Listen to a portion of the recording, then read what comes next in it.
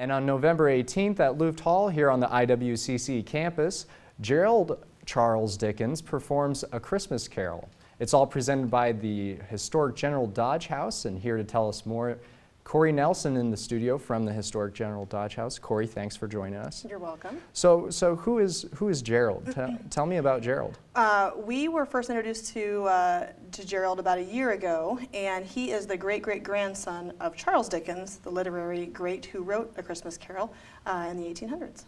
And is he on tour performing A Christmas Carol? He hails from England and comes to the States and does basically a traveling circuit to universities, clubs, museums, and the like, and does fundraiser events for those locations on not only his great-great-grandfather's Christmas Carol, but other stories about Charles Dickens. Okay.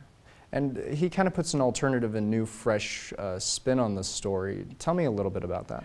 Well, if you've seen the very famous Omaha Community Playhouse version of A Christmas Carol, certainly lots of actors, lots of stage decorations. This is very minimalistic.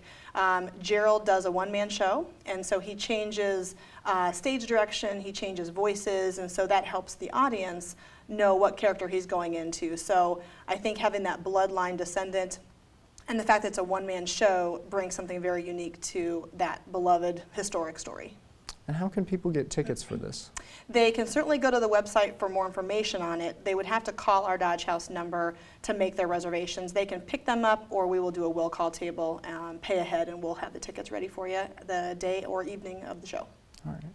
And along with Christmas Carol, on the 20th, I believe, starts the Christmas trees in the Dodge House. Tell me a little about these trees. This year, because of the Charles Dickens event, we are basing the whole season on Charles Dickens to some degree. We'll have the theme be a Christmas presents, and some of the trees decorated are based on Charles Dickens' stories or ideas. But the season runs from November 20th, right before Thanksgiving, until the end of December. December 30th, I think, is our last day. 25 trees that we have from community members, decorated clubs, moms and daughters, and all throughout the Beersham and Dodge houses.